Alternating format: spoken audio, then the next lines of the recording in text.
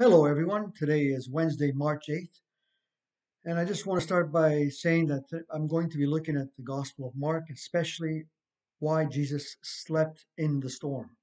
Because it looks like today God may be sleeping in the storm. Here we have a pandemic that is wreaking havoc in the world and saying, where is God in all of this? So I'm going to be looking at that passage. But before I do, I'm going to first of all start by saying thank you to all those who've been giving faithfully and sacrificially, of course, because giving at a time like this is a sacrifice, and we really appreciate it. Though our giving is a little lower than usual, yet your giving is making it possible for the ministry to go on. And of course, those of you who are in need, please do reach out to us.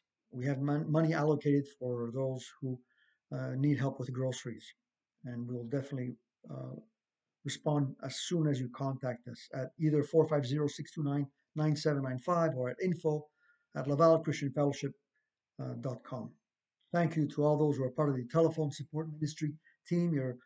Your work is so invaluable at this time. You're encouraging people, you're calling, you're praying with them, you're sharing God's word with them. And that is just amazing. I'm really, really thankful for a wonderful team that is involved in helping people at a time like this. And we want to be very sensitive to those who are around us, the most vulnerable. And when I hear about people who are infected with the COVID-19 and they're all alone and they're in the hospital bed and no one can go visit them, our prayers should be that they come to know Christ at that final hour. They would turn to the Lord and receive Him as Savior. May the gospel go forth at a time like this. That's the only blessed hope that people have right now. We are continuing with our online home meetings, our prayer meetings. They're all on Zoom. And if you go online, you will see to our website, in fact, you will see all different online home meetings and the different prayer meetings that are taking place throughout the week. Please avail yourselves of these. If you've never attended a home meeting, and if you've never attended a prayer meeting, don't feel that you can't attend. They're available for you. Just punch in the ID number once you've downloaded the Zoom app and join us, and you'll be encouraged. And just knowing that there are other believers in the same shoes that you're in. You may feel discouraged right now. You may feel alone. Please join and be encouraged. And just knowing that people are praying with you and reading God's word together is just so uplifting. This evening, by the way, we're having our weekly Wednesday prayer meeting, and that happens at 7:30. There's an ID number. It's online. It's on our website. It's also on this email that comes with this video. Please join this evening at 7:30. Every week, by the way, um, parents of kids between from kindergarten to grade 6 receive a material which includes a video plus a lesson, so that parents can share God's word with their children. This video is called What's in the Bible. That's the lesson, that's the whole curriculum. What's in the Bible? It's made by the same people who produced Veggie Tales. And so it's well made, it's Bible based. We encourage you as parents to avail yourselves of this and to instruct your kids. Take time to teach them God's word. Um, Please do not think that you can just let your children grow on their own spiritually. And just like you take care of their meals, you take care of other needs that they may have, they also need to be fed spiritually. Be very diligent with this. And these tools are there to help you do this. If you're not receiving the material, or if you need help in using the material, please contact us and we'll be glad to help you with that. This coming weekend, something very unusual is going to happen. For the first time that I've ever witnessed in my life, um, Christians all over the world are going to be gathering for Christmas, but not in a building. This will be not for Christmas, sorry, for Easter. Well, I said Christmas, for Easter and for Good Friday, for the first time without gathering in a building. That is so unusual.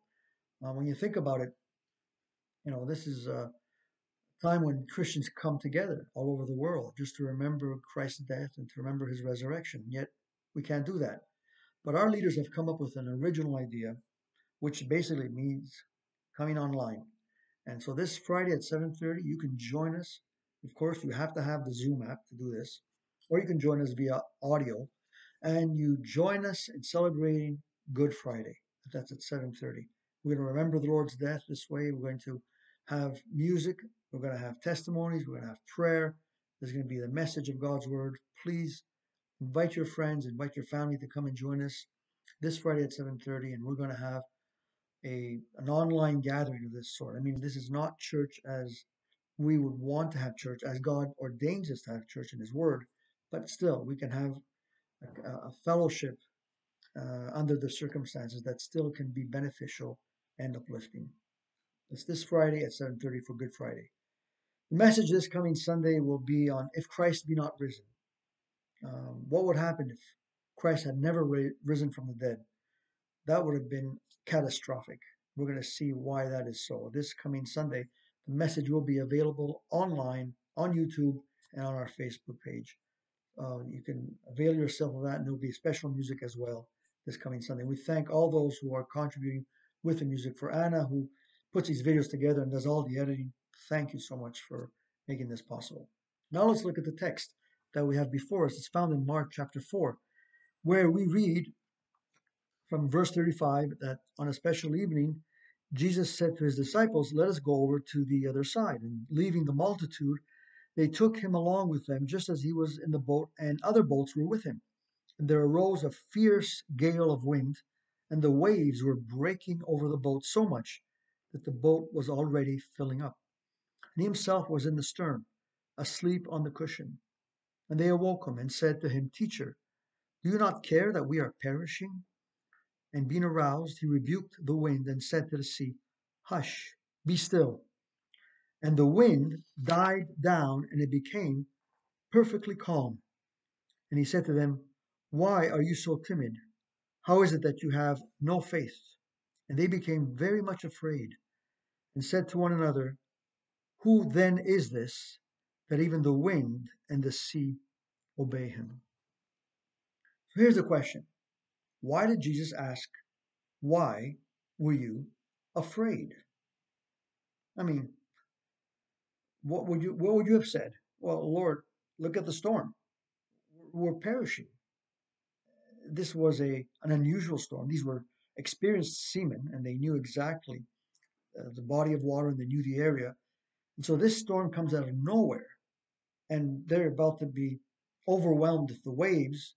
And of course, it's just natural that they were afraid. And we're looking at the world today, and we feel very much that way. We feel, what is going to happen to the world? What is happening to our economy? What's going to happen to my job? What's going to happen to my house, to my family, to my parents? What is going to happen? And we may feel very much afraid. And here's the Lord asking us, but why are you afraid? And we're responding the same way. Look, Lord, are you sleeping? Are you not aware of what's going on? Now, when the Lord was sleeping, was he aware? Well, Jesus is both God and man. He's not just a man. He was not just a teacher with powers to heal. He was not just simply a prophet. He is not definitely an angel. He is God. How do we know that? Because he did something that only God could do. How do we know this? Because in Psalm 107, we read these powerful words that link this passage to that psalm. In verse 28, we read, "Then they cried to the Lord in their trouble." Well, what kind of trouble? "And he brought them out of their distress. He caused the storm to be still. So the waves of the sea were hushed. Then they were glad because they were quiet." Now, we never have this kind of event happening under any circumstance in the Old Testament. You never see something like this. So when the psalmist wrote this, he was basically being prophetic, because this passage has to do with what God does. Only God could calm the storm in this way. Only God could bring tranquility in this kind of storm. He's the one who can hush the waves and the wind. And so when it happened in the days of Jesus, the disciples remembered this psalm. That's why they said, "Who is this man, that even the winds and the wave obey.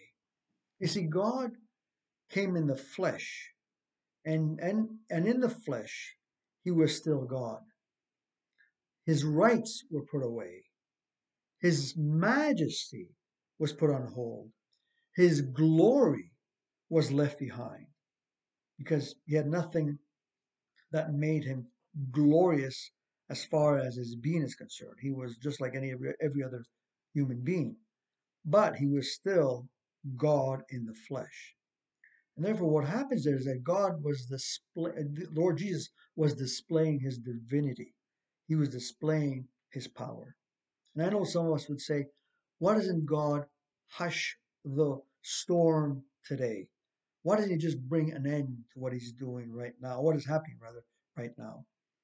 This will end, of course, after it's run its course and after it has accomplished what God wants to accomplish in this time.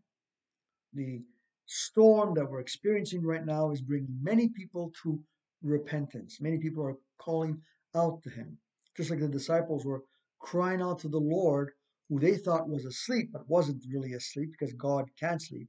And physically, he was sleeping, but not as God. And therefore, many are crying out to God, thinking that he's not aware, he's not concerned with our situation, but he is concerned. The writer to the Hebrews says that he is our great high priest that feels what we feel. He is touched by the feelings of our infirmity. So therefore, everything we go through, our fears, our anxieties, our concerns, our worries, he is aware of them. And not only is he aware of them, but he understands us perfectly because he is the God man. In heaven, he is still the God man, just that he has a glorified body right now. Just like he was God man on earth, he is God man in heaven. And as God, he can hush the storm. As man, he can feel what we feel. And so he is the perfect one that you can turn to. It's not an angel that you're turning to. It's not simply a teacher or a prophet. You don't need to turn to a saint. No saint can do what Jesus can. No saint can fulfill the role that Jesus fulfills because he alone is the God man.